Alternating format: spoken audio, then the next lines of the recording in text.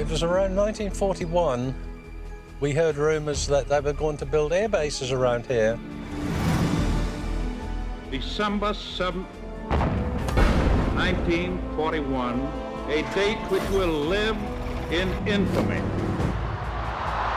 At the beginning of World War II, the senior leaders of the country knew that we were going to need a large air force. The first all-American bombing operation against Nazi-occupied Europe begins in England.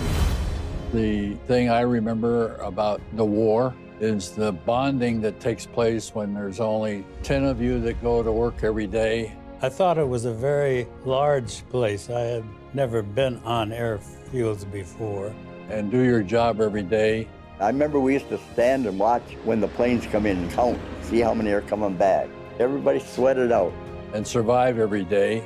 We lost 2 of our planes, and the 2 planes that went down were shot down by flak. Something happens that will never disconnect.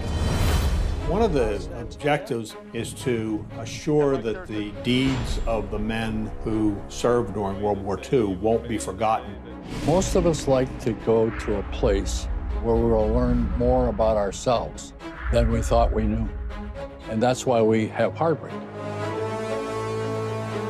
The thing about it is when the Americans come over and they show appreciation, they love it that we're keeping the memories alive of what their families, friends, relatives did during the war. It was never clear what had happened to my Uncle Bob and what caused the crash. But that started us on this desire to find out what had happened. There are albums and albums of photographs, and in flipping through the books, I look down at a page and I see a photograph of my mother and my father that I've never seen before. My father never talked about his experiences during the war. He passed away when I was 15. I had always wanted to visit Hardwick, and here was a perfect opportunity.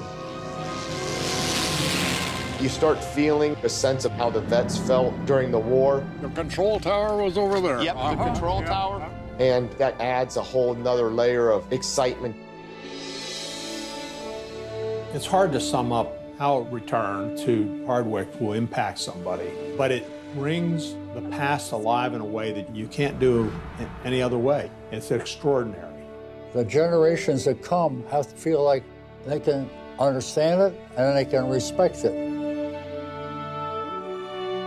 If they don't do either, it's gone. And it's too important to support and maintain than it is to just let it go.